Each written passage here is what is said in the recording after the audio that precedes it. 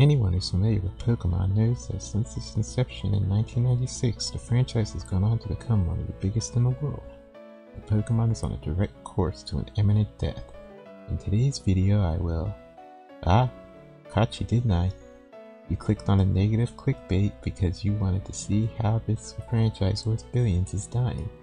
I don't blame you. Negativity sells, and the latest craze is proclaiming the downfall of Pokemon. While I personally don't believe the franchise is dying anytime soon outside of a cataclysmic disaster, I, like all fans, have my personal preferences and quirks regarding the franchise. So you don't walk away from this video empty-handed. I will share one of my personal concerns with the direction the franchise has taken recently. If you are a fan of my Pokemon Emerald Let's Play, you'll know that I've touched on random encounters and how I feel they are an essential part of the Pokemon experience. While the origin of the random encounter mechanic was due to necessity, over time the mechanic has evolved to become a beloved signature in Japanese RPGs. For the Pokemon franchise in particular, random encounters were a critical part of the game's lore. One of the very first things the player learns in the game is the dangers of stepping into tall grass, because that is where wild Pokemon will attack the player.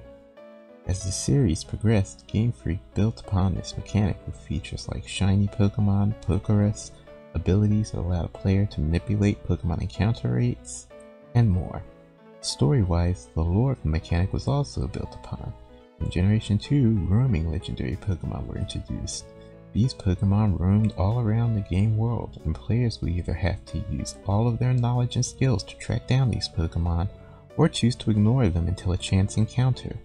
This optional and random nature allows players to approach the challenge any way they see fit.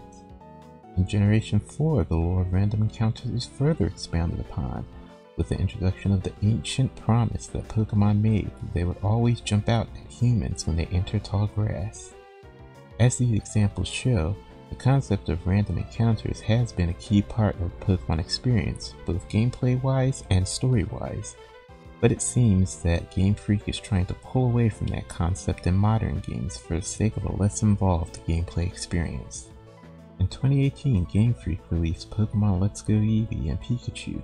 Inspired by the phenomenal success of Pokemon Go, the games took a marked turn to casualize in hopes of drawing in more Pokemon Go players. Part of this decision was to completely remove the random encounters, replacing them with wandering overworld models. Playing through these games, I felt a distinct lack of wonder that I never felt in any of the previous games. The absence of random encounters meant that every Pokemon I saw was something that I saw on the overworld map and chose to run into. There was no magic. Even the shiny encounters appear on the overworld. There is no mystery or surprise to them. This, coupled with the dumbed-down catching and battling mechanics, made this retread through the Kanto region the least enjoyable one I've had so far. Many veteran players agreed with this sentiment, and there were concerns about the upcoming Generation 8.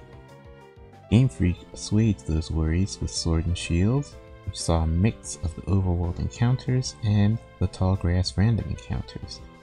Personally, I feel that the approach used in Sword and Shield was the best option.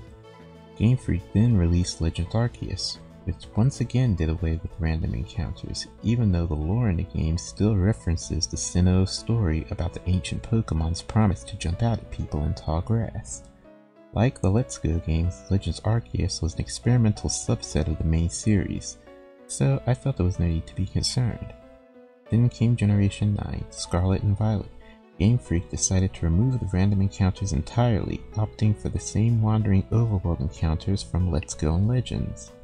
I enjoyed Scarlet and Violet very much, but same as with Let's Go and Legends Arceus, I felt that lack of wonder to the Pokemon encounters.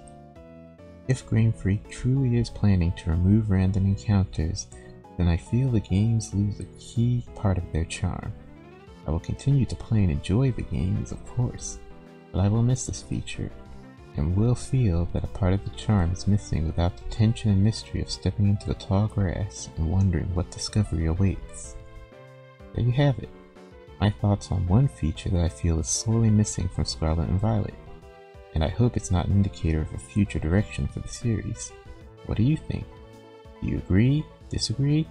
Let me know in the comments. Also, let me know if you like this style of video, and I'll try to make more of them. Thanks for watching, and take care.